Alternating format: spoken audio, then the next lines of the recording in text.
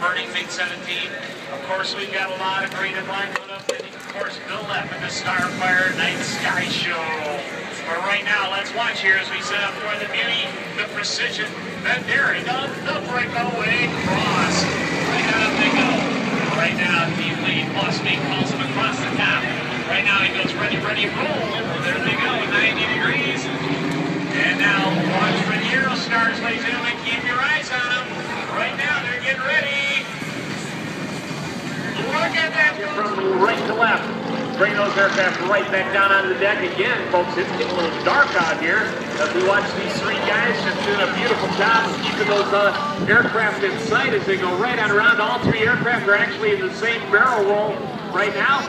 First aircraft has completed. Third aircraft is completing right now as they exit out here off of Air Show Left. The Aerostars are now getting 160 miles an hour. Let's watch here as Harvey B brings the nose up. He rolls. There goes Paul Hornick. He swings it around.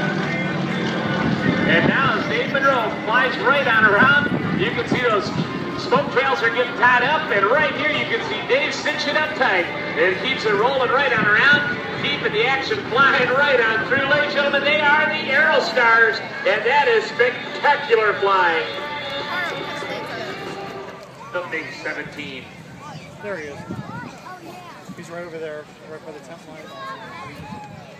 Yeah, during this demonstration, Randy routinely subjects his body to the 8 times his own weight here with 8 G's of acceleration. So, again, he puts himself through quite a rigorous workout here during this performance. Right now, there's 200 knots.